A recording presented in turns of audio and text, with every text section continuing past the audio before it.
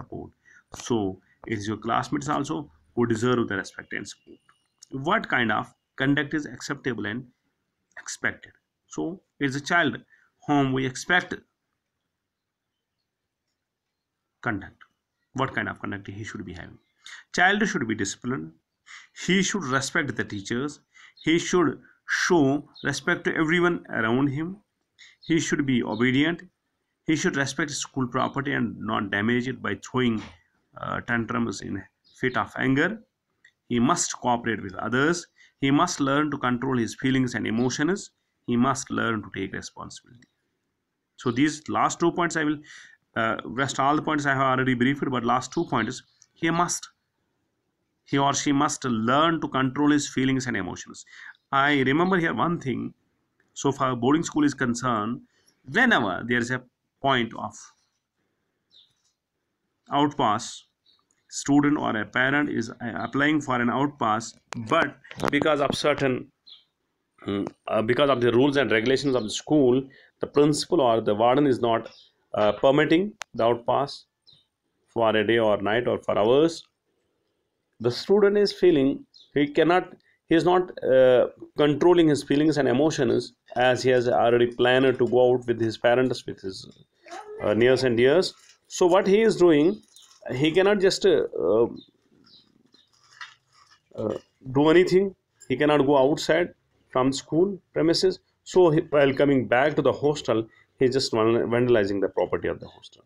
So it is that point that whatever is there in the school, whatever the directions are from the school, whether you are favorable on those directions or not, but you should control your feelings and emotions.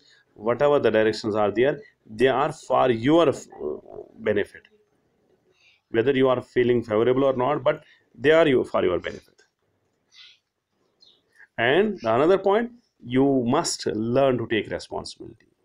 It is not the school is not, we can say that it is not only the principal who is who cannot do each and everything of the school. It is not my responsibility that I am teacher and I am teaching only, that is my responsibility. No, each and everything I have to take the responsibility. So taking responsibility is that your classroom maintenance, it is not the responsibility of your class monitor. You have to take the responsibility. Also you have to develop in you the leadership qualities. So at last, there are some points given below are few statements. It is for your you have to complete by filling either correct or wrong against them as per code of conduct to be followed at school. A child must wish his teachers in the morning. If a teacher punishes him, her, he can show his anger by plucking plants and throwing. If he is hungry, he can eat at any time. He can speak rudely and bash his classmates. He should come to school in proper uniform. So you have to write down whether it is right or wrong as per your choice. So fill these points. Thank you and have a nice day.